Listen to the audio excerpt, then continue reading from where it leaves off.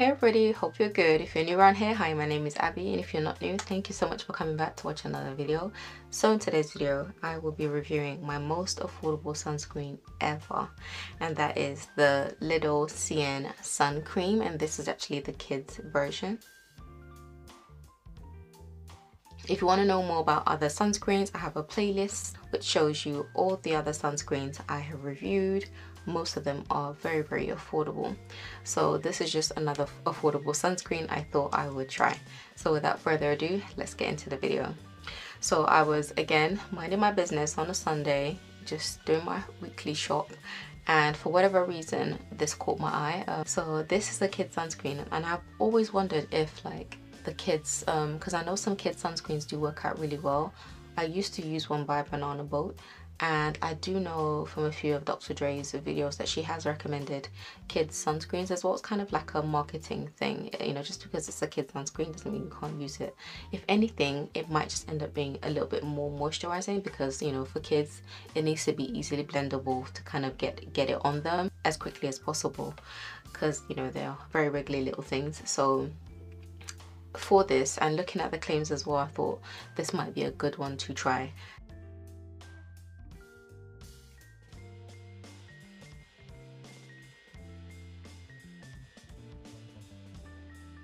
So it says it is water resistant, fragrance free, and highly effective. Of course, because it's factor 50 plus and it's fragrance free, I thought this will be worth a try. And it's broad spectrum. It has both UVA and UVB protection, so it kind of ticks all my like the most basic boxes. So I thought it would definitely be worth a try.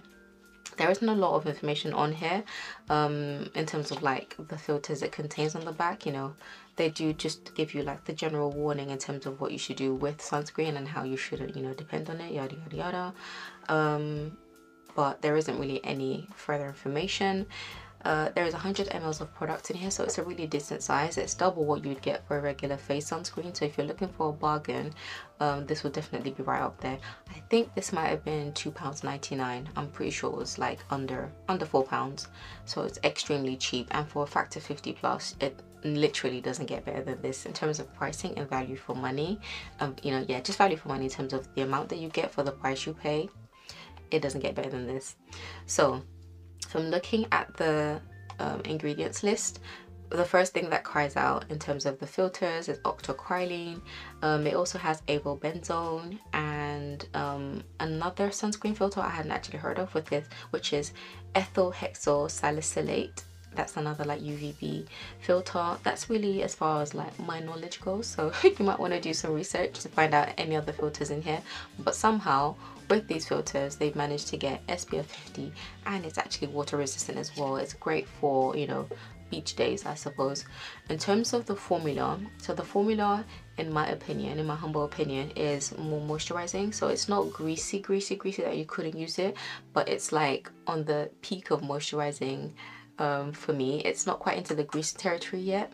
When I apply it to my face, it does look shinier than what I would love to say okay, I'm gonna go out and just go on with my day with this, because I have oily skin, or typically oily skin. I do have a bit of dryness, flakiness, I guess, in my jaw area as a result of using tretinoin. But typically speaking, or before tretinoin, my life before tretinoin, my face was basically normal to oily. So oily in my T-zone and normal in the peripheral area, I guess. So yeah, because of that shininess, I would definitely powder down with this. Once it's powdered down, it's fine. Like, you can literally go about your day and you can apply makeup on it as well with no issues whatsoever. I just like the fact that it's really blendable. It's a really lovely formula. It blends in, no white cast, if that's like the only thing you're looking for in this video. There's no white cast, there's no scent as well. You know, it has the typical sunscreen scent, really. That's all there is, and it's just a great one to chuck in the bag, either if you're going out, you know, to the beach, or if you're just out and about and you want to top up on your sunscreen. This would be a good one because it's moisturizing as well. I think it's really good for the kids, again, because you don't necessarily need to moisturize them and then apply this. Just apply this and, you know, you're good to go. So I guess maybe in terms of like cutting down time in terms of how you use it, you don't need to apply too much, and the 100 ml is good enough. You know, it could probably come in a bigger bottle, like a 200 ml product, 200 ml container, but 100 mls is definitely good enough for travel and for everyday use as well. And for the price, you can literally get 10 of these and you wouldn't even touch on some of the price points I'm seeing out here these days on, you know, small 50 ml containers for sunscreen. So you can get 10 of these and you'd be fine. So I love the fact that this is there for like those who are, you know, if you're not looking to spend too much on sunscreen, and sunscreen really doesn't have to be expensive. What you're paying for at the end of the day is probably the marketing and the research. Yeah, the research is another thing. For some brands, what you're paying for is the research. For other brands, what you're paying for is the marketing. Yeah, and prestige of being associated with that brand. So it depends on, you know, where you want to fall. But for a really budget sunscreen like this to be water resistant, fragrance free, and SPF 50 plus, both, you know, UV and U, and for you to get both UV and UVB protection, it's definitely a winner. Does it contain some of the newer fancier filters? No, probably. I don't think I spotted any of them in here.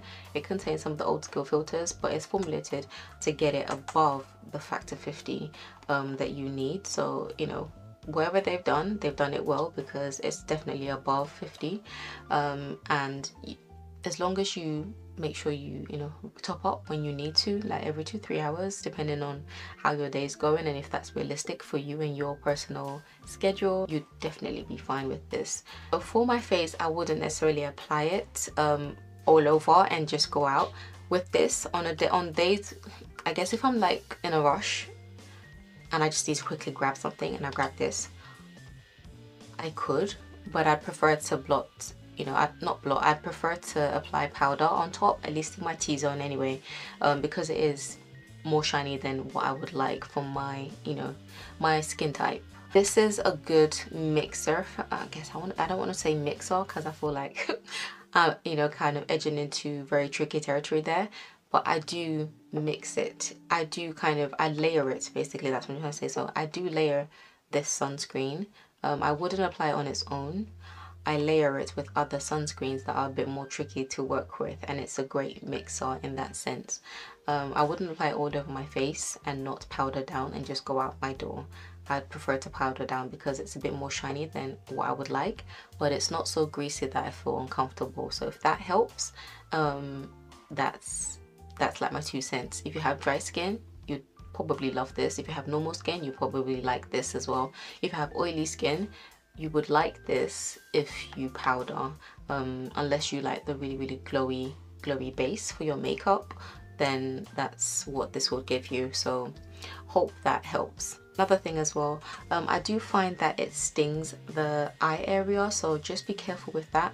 If anything, use a sunscreen stick around the eye area. On me, I still apply it around the eye area and it's not like terrible or anything. If I happen to be, you know, like scratching, itching my eyes and it happens to get in, it's not terrible. It's really not. It's just like a slight bit of irritation. So I still use it all over my eyes most times if I use it, but I don't tend to use it like that, is what I'm trying to say. So the times that I do, I just use it and just, you know, get on with my day. But for kids specifically, I definitely say use something else around the eyes. And when I say something else, there are 2 things I tend to use that you could try. This is the Sultan Kids Sunscreen Stick, SPF 50 plus. It's from Boots. And it's like $3.99. It's massive. And then this is the Vichy Ideal Soleil SPF 50 sunscreen stick as well. You just wind it up.